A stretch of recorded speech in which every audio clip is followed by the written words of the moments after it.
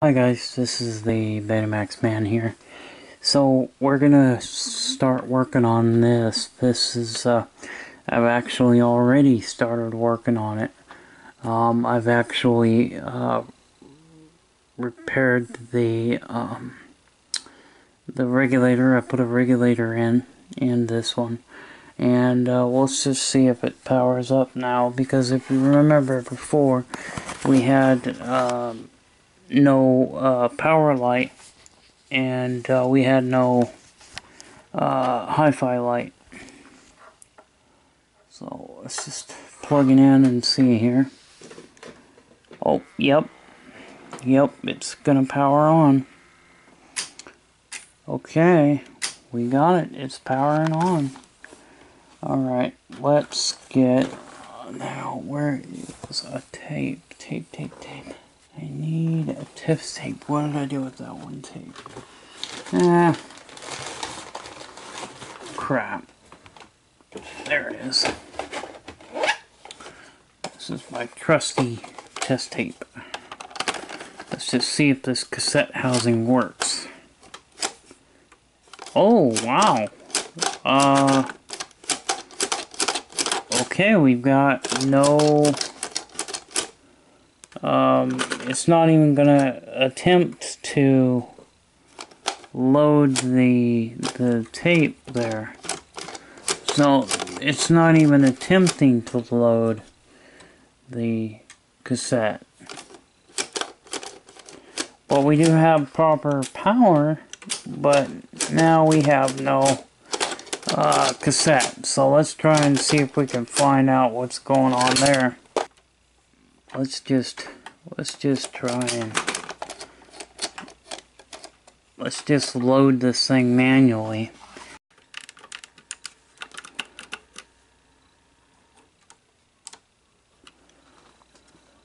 So yeah, it's there's a switch that's not activated, that solenoid switch.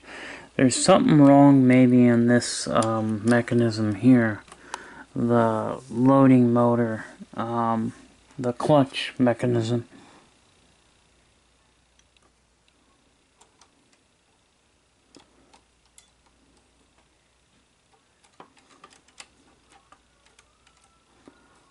Probably something going on there. So this one is a mystery, guys.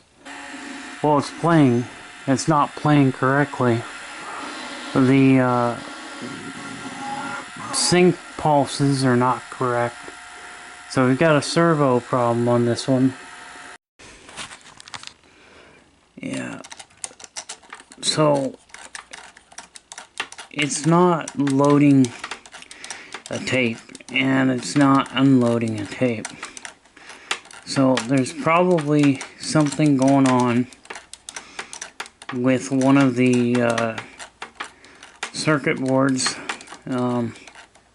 I do know that this thing has a problem with the Hall effect device, because it will play a tape, but as far as like trying to rewind a tape or fast forward a tape, it is extremely slow and won't hardly move when we do this. So, and now we can,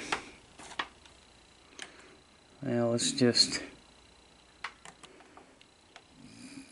power this thing off if we can.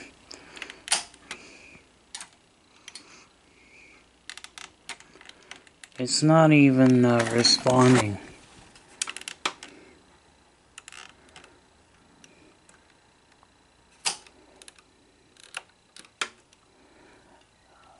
I do wonder. I'm trying to figure out what exactly is going on. Okay, so now it's threaded the tape in a little bit. It just sucked some of the tape back in.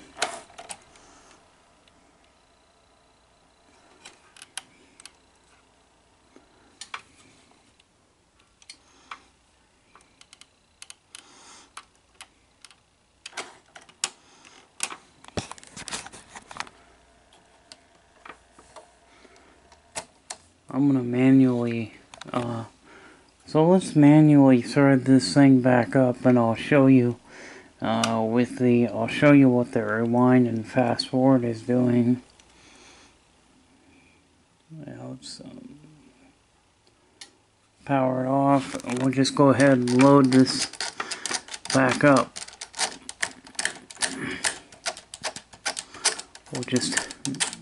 But I think it's also skipping a tooth. I think the guy lied about the power problem.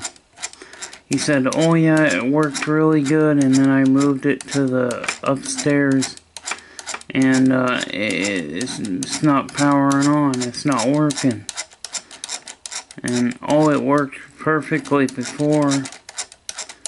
Yeah, sometimes these people will lie and make you think that, you know, you're gonna get a machine that you can get it working easily. You know, some people always try to fool you into thinking that, you know, it's one problem when they know it's got several problems. They'll tell you, oh, it just got this one problem when multiple issues can occur. So let's power it off and see if we can get the solenoid to engage so that we can hit play.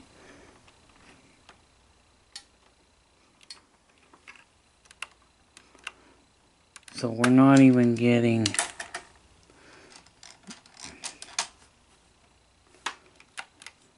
it won't even play now. There we go. There we go. We got the solenoid engaged.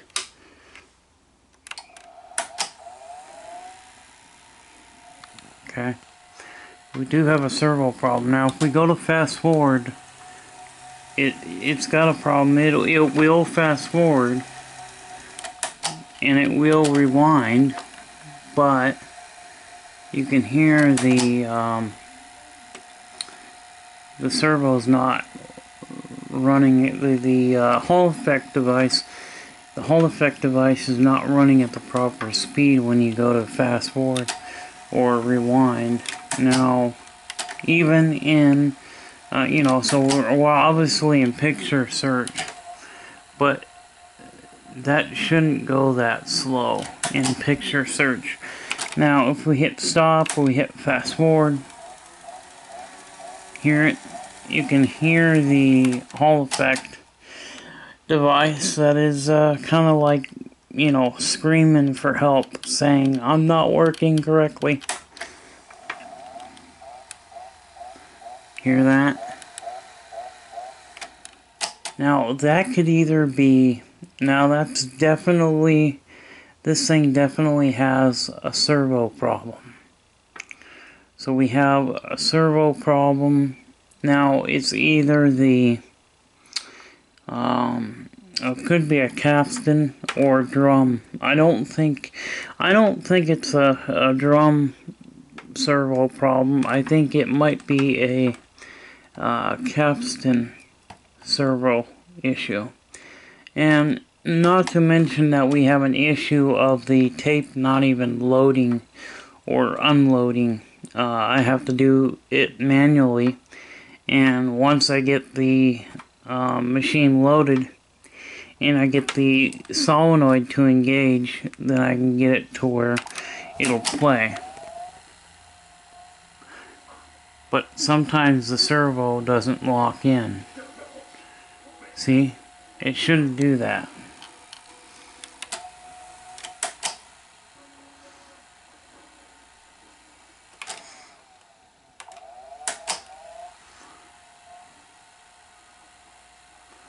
So now it won't even lock in. There we go. Now it locked in. So the servo is now locked into place. It's got something going on with the pendulum gear here. This is a clutch mechanism. So the motor powers on this side to do one thing, and then it goes over and switches over to this side. So this side, the motor spins this side, to make the tape go in the machine, and then there's a switch that activates that tells it to for the motor to switch over to this gear, which threads the tape around the head drum, and then the solenoid engages, and then it will play. So first of all, yeah, we've got a problem there. So I took the switch out of the cassette housing here, and I just used my pocket knife and try to scrape any corrosion that may be on the switch. So I'm just wondering if maybe this switch is not working right, and it's got corrosion on the contacts, I think is why, you know, because this switch is not even sending any signal to the board. And it might be the board that this plugs into is got something wrong with it too. Okay, let's just see if there's any kind of difference. It may not do anything. Yeah. So cleaning the switch didn't do a darn thing. Okay, so what I've done was change the clutch mechanism.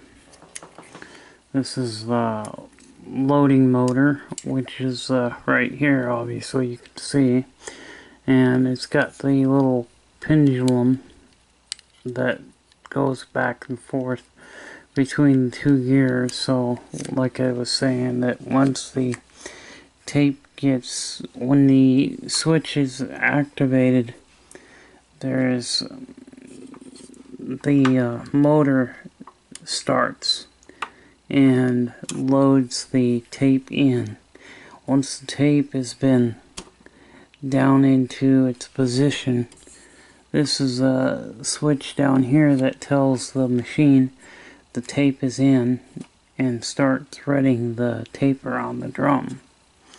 And so this gear does that, and then, you know, so it's yeah, so let's just see if we've made any progress, or maybe we haven't made any progress. Maybe it's still doing the same thing, I don't know.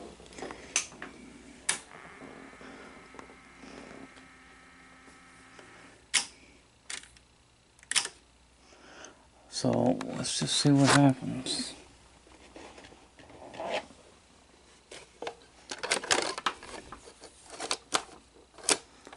Yep. We've made no progress. Okay, it's loaded and hit play. So let's hit eject. Something's not going on.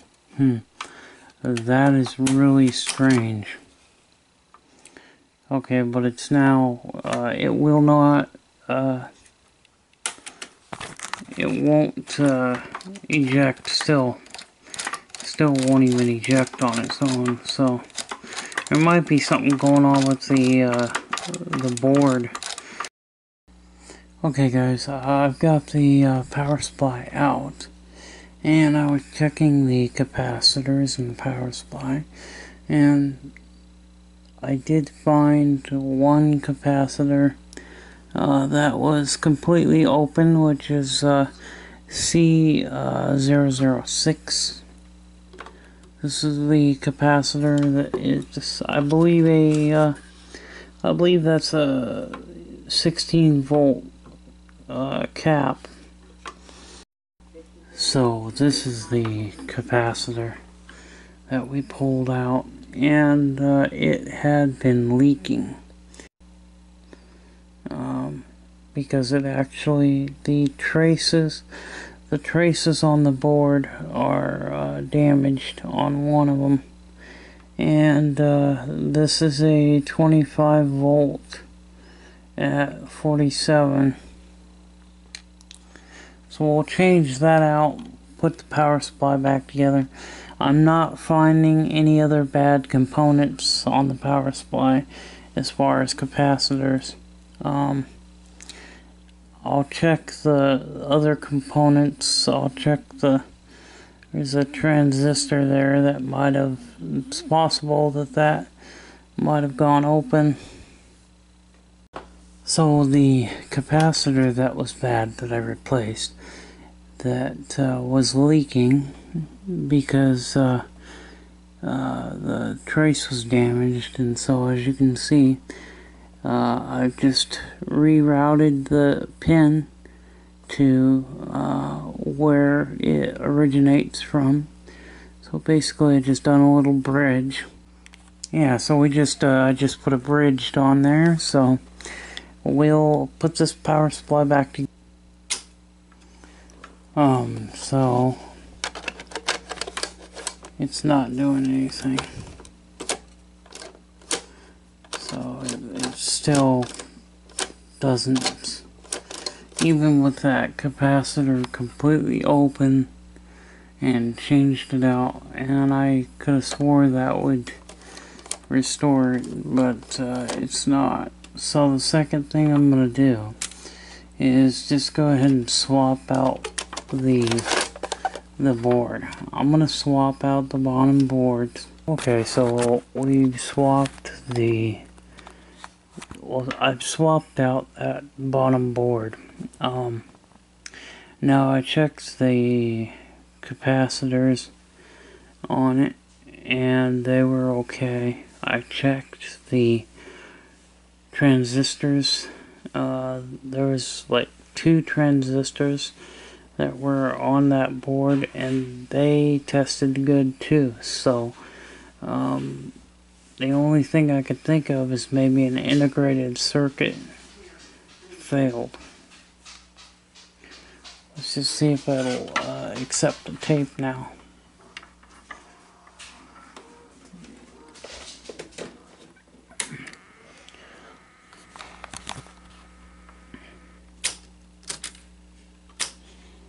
Okay, let's see what we can do here. Let's see.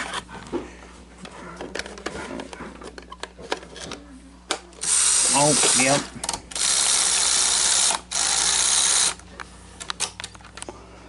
Okay, it's accepted the tape.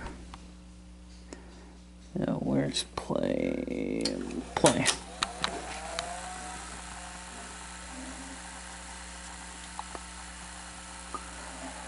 Maybe the head's clogged.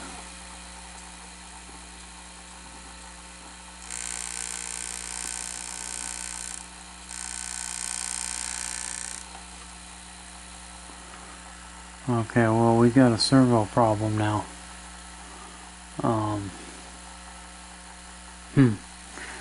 Interesting. Well, you get one thing fixed and something else happens.